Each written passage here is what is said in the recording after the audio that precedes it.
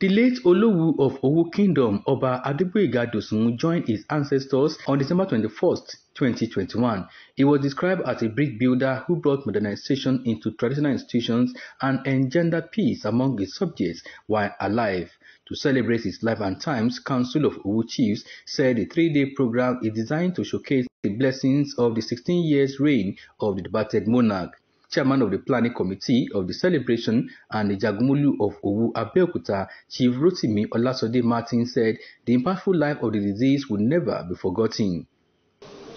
On Friday, 21st of January 2022, we will be holding a night of tribute to celebrate our father at the Oba Odeleye Park, Shokori, Abeokuta. The program will start at 4 p.m. in the evening.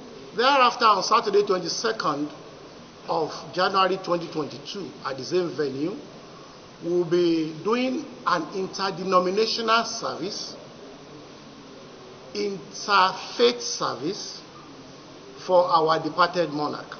Our father is a church planter, a very good Christian, a devout Christian, has a church which he directs.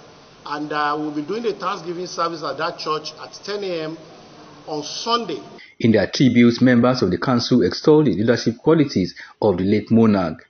Oba Dosunmu ascended to the throne. The unity that had been established before was strengthened, and it was fantastic. The Owu chiefs, while maintaining that there are only 6 ruling houses in Owu Kingdom, said the council, after the celebration of life for the late king, will begin the process of selecting candidates to ascend the throne of Olowu and conclude the process before the end of the year 2022. In Abeokuta, Yemi Dalemo, NTA News.